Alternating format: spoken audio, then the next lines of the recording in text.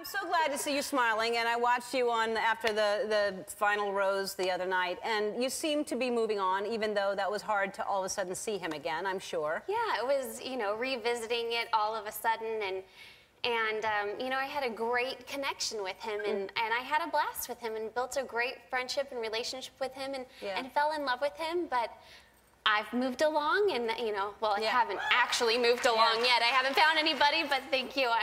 You know, I'm ready for that, and it was a good time, though. So I don't understand, and I saw you ask the question, like, how you can possibly be in love with two people right down to the wire, and just at the last minute say, I choose the other person, and because you said you thought you had that connection, but he said he didn't feel like you had that connection. Did you? I mean, do you think you were that wrong that he didn't have that connection with you? I don't know what he was talking about. Right. So you felt like y'all really had that connection. Yeah, and he even told me we had such an incredible connection, and that we, you know, when he kissed me, felt like he was running on a treadmill. And then there were so many moments that we didn't even see that were so magical and alive and exciting and fun. And you know, I don't know, we kissed a lot, and I love kissing, so yeah. So, because we don't see everything. So but then when you saw Vienna, you saw that he had that connection with her, and it's a totally different connection. And how did that feel? Did you feel like he was playing both of you, or do you feel like it was genuine that he felt that for you, or? I think it was two completely different relationships, and he just had to pick which one was the one that he wanted to live with for the rest of his life. Right.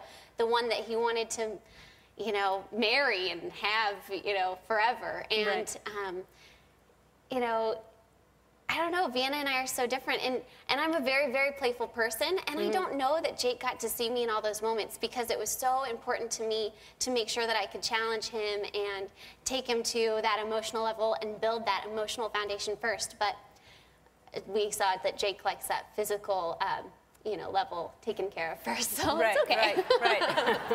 It's okay. What do you mean by that? Well, he told me, didn't know. Yeah. So, and now he's doing Dancing with the Stars, and you are a dancer. Don't you feel like that would have been fun for them to put you on Dancing with the Stars as well, so that you then can probably beat him in Dancing with the Stars? Okay, the most brilliant idea would be to be his competition. So, you know, if anything happens, I'll step in there right away. Yeah, you should step in. Right? Yeah, I think it'd be great. Right. Is he a good dancer?